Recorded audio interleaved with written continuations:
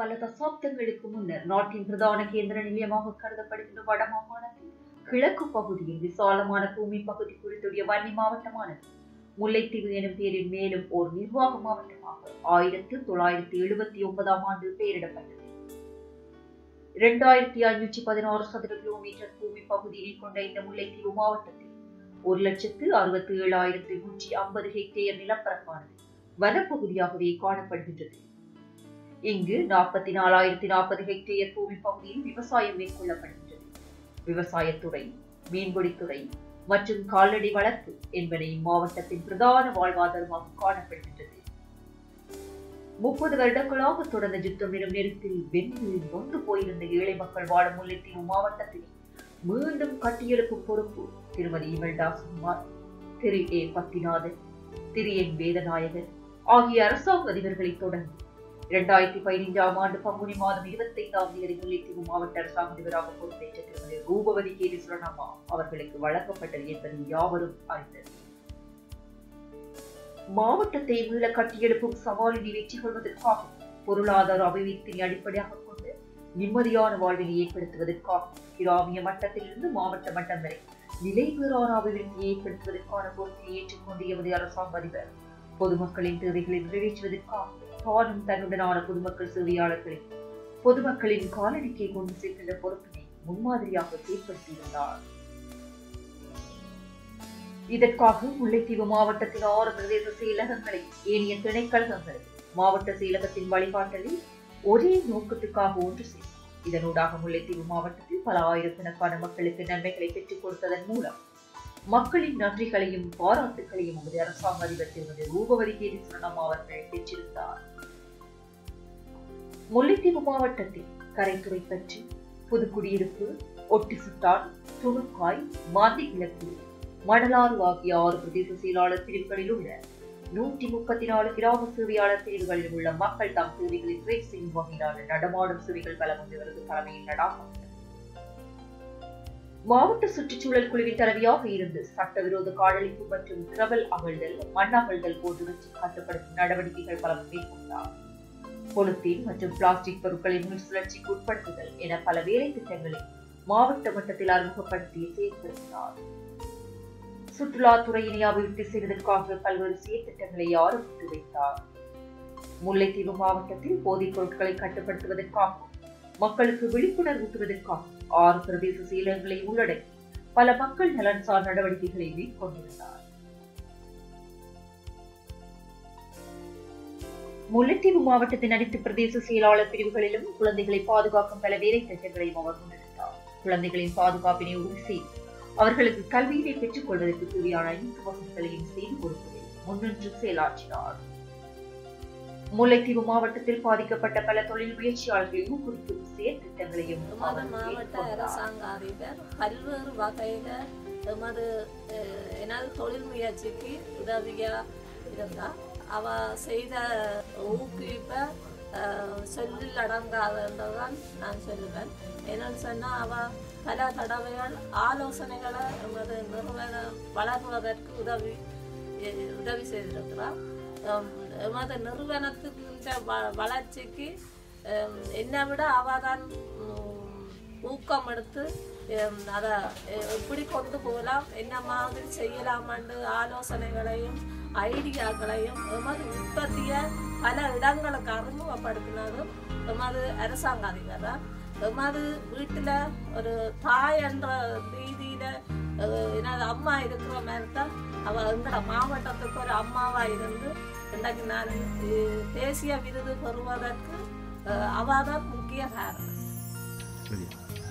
முல்லைத்தீவு மாவட்ட அரசாங்க அதிபர் எமது பண்ணைக்கு விஜயம் செய்து உலர் வலய பிரதேசத்தில் மாடு வளர்க்க முடியுமா என்று அமெரிக்க விவசாய பணிமனையால் மேற்கொள்ளப்பட்ட ஆய்வு நடவடிக்கையின் போது அந்த ஆய்வாளர்கள் மூவரையும் வரவேற்றதன் மூலம் எமது பண்ணைக்கும் எமது பிரதேசத்துக்கும் கிடைத்த கௌரவமாகவே நாங்கள் கருதுகிறோம்.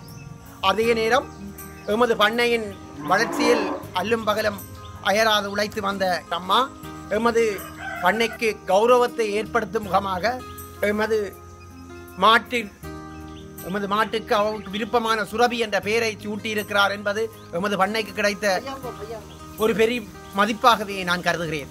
இயற்கை விவசாயத்தின் மீது ஆர்வம் கொண்ட அம்மா முல்லைத்தீவு மாவட்ட இயற்கை விவசாயிகளையும் கௌரவிப்பதற்காக பல நிகழ்வுகளில் எங்களுடன் பங்கு பெற்றிருக்கின்றார்.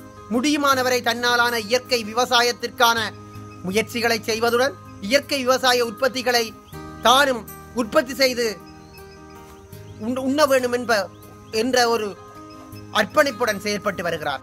யுத்தத்தினாலும் சுனாமியினாலும் பாதிக்கப்பட்டு நிற்கதியாய் வாழ்ந்து வந்த முல்லைத்தீவு மாவட்ட மக்களுக்கு வீட்டு வசதிகள், கிணறு மற்றும் மலசுல கூடங்களை அமைப்பதற்கான உதவிகள் அரசாங்கத்திடமிருந்து பெற்றுக் கொடுப்பதில் முன்னின்று உழைத்தார். சமத்து திட்ட கண்காட்சிகளிலும் கலந்து கொண்டு முயற்சியாளர்கள் ஈடுபட்டார். பல்கலைக்கழகத்துக்கு தெரிவான வசதி குறைந்த பல மாணவர்களுக்கு கல்விக்கான நிதியத்தினூடாக நன்மைகள் பெற்றுக் கொடுத்தார். மாவட்டத்தின் சமய கலாச்சார நடவடிக்கைகளை ஊக்குவிக்கும் வகையில் பல சமய கலாச்சார நிகழ்வுகளை நடத்துவதற்கு வழிகாட்டி அமைத்தார். அனைத்து பகல்பொழுதையும் நாங்கள் எங்களுடைய உத்தியோகத்தோடு நாங்கள் இருக்கின்றோம். எனவே அந்த இடம் ஒரு குடும்பமாக ஒருவரை ஒருவர் புரிந்து கொண்டு மற்றவர்களுடைய விழுமியங்களை விளங்கிக் கொண்டவர்களாக நாங்கள் வாழ வேண்டியது அவசியம் என்ற அடிப்படையிலே மாற்று சேனத்தில் இருக்கிறதான உத்தியோகத்தர்கள் பின்பற்றுகிறதான அவர்களுடைய சமயம் சார்ந்ததான பல்வேறு நடவடிக்கைகளை நாங்கள் அந்தந்த காலத்துக்கு ஏற்ப எங்களுடைய மாவட்ட செயலர்களை நடாத்தி வருகின்றோம்.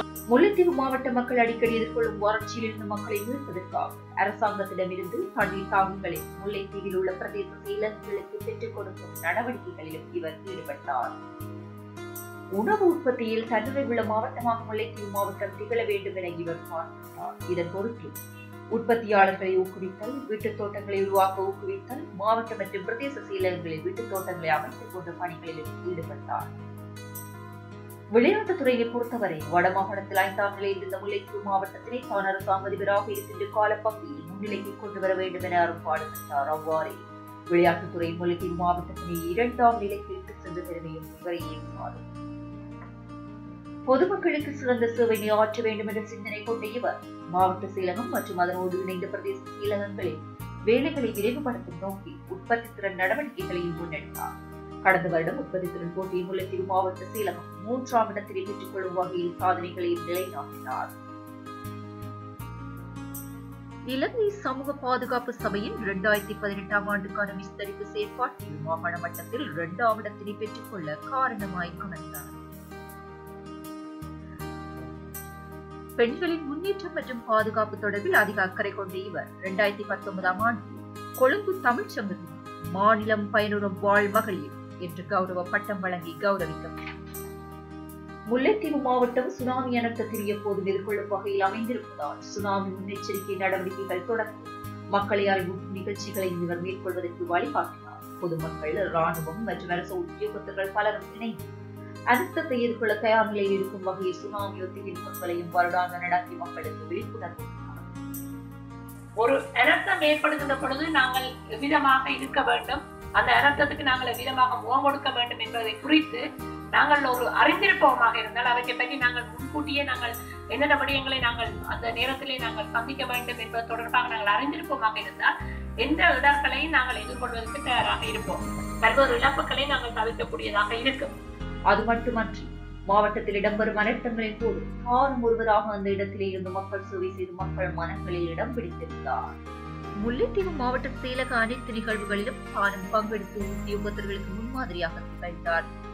மாவட்ட செயலக உத்தியோகத்தர்களால் மட்டுமன்றி பிரதேச செயலக உத்தியோகத்தர்கள் மற்றும் முல்லைத்தீவில் உள்ள துணைக்கள உத்தியோகத்தர்கள், பொதுமக்கள் பலராலும் விரும்பப்பட்டு வரும் மதிப்பு பெற்று வருமான எமது அரசாங்க அதிபர் திருமதி ரூபவதி கேதீஸ்வரன் அவர்கள் பொது நிர்வாக உள்நாட்டலுங்கள் அமைச்சின் கடிதத்துக்கு அமைய 27/1/2020 அன்று முல்லைத்தீவு மாவட்டத்திலிருந்து கண்ணீருடன் விடைபெற்று கிளிநொச்சி மாவட்ட அரசாங்க அதிபராக பதவியேற்றார். எனவே உங்களை பிரிந்து செல்வது என்பது உண்மையிலே எனக்கு கவலையான ஒரு விடயம் தான். ஆனாலும் தவிர்க்க முடியாத ஒரு நிலையிலே நான் இன்று செல்கின்றேன் என்றால் இடமாற்றம் என்பது தவிர்க்க முடியாது என்று நான் இருக்கின்றேன். முல்லைத்தீவு மாவட்டத்துக்கு அவரது காலப்பகுதி பொற்காலம் என்று கூறலாம். அவரால் ஆரம்பிக்கப்பட்ட பல திட்டங்களினால் இன்றும் பலர் நன்மையடைந்து கொண்டே உள்ளனர். இவர் ஆரம்பித்த திட்டங்களை தொடர்ந்தும் சிறப்பாக முன்னெடுத்து எமது முன்னாள் அரசாங்க அதிபர் திருமதி ரூபவதி கேதீஸ்வரன் அவர்களுக்கு எமது கௌரவத்தினை தொடர்ந்தும் வழங்கும் நேரிய சிந்தனை, பங்கு பெற்றுதலுடன் கூடிய தலைமை, உத்தியோகத்தர்களை சமத்துவமாக மதிக்கும் பண்பு என்பது சொன்னதாக தமிழ் ஆட்சி சேவைக்காக உத்தியோகத்தர்களும் மக்களும் தங்களுக்கு என்று நன்றியுடையவர்களாக இருப்பார்கள் என்பது பின்னர்